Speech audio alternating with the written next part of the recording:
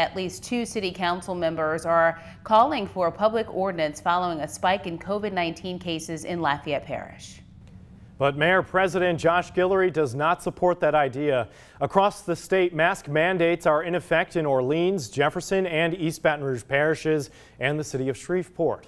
And with Acadiana seeing a spike in cases over the past few months, some are questioning why not here. Chris Welty reports on tonight's mask debate over at City Hall. Lafayette City Councilman Glenn Lazard questions if the council and Guillory administration is doing everything in its power to slow the spread of COVID-19. Citing a spike in cases, he believes it's time for the mayor president to issue a public masking policy. I think it's something that's long past due, considering the position we find ourselves in. Councilwoman Nanette Cook echoed Lazard. Cook says while masks will not get rid of COVID, it's an added layer of protection. Ask all the employees in public spaces, businesses, to wear a mask 8 hours.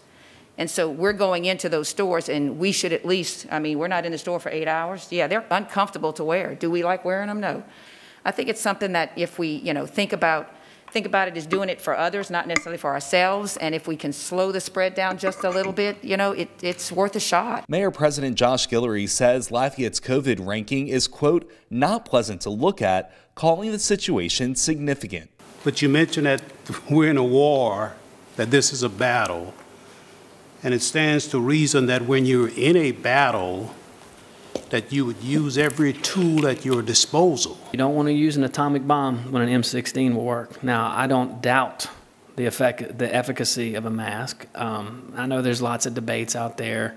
I'm not a medical doctor, so I tend to try to listen to the medical doctors, but my close will be, I fall back on the infringement of civil liberties, and with freedom does come risks, and if I'm going to infringe on a liberty, it must be justified, and I'm not at that point.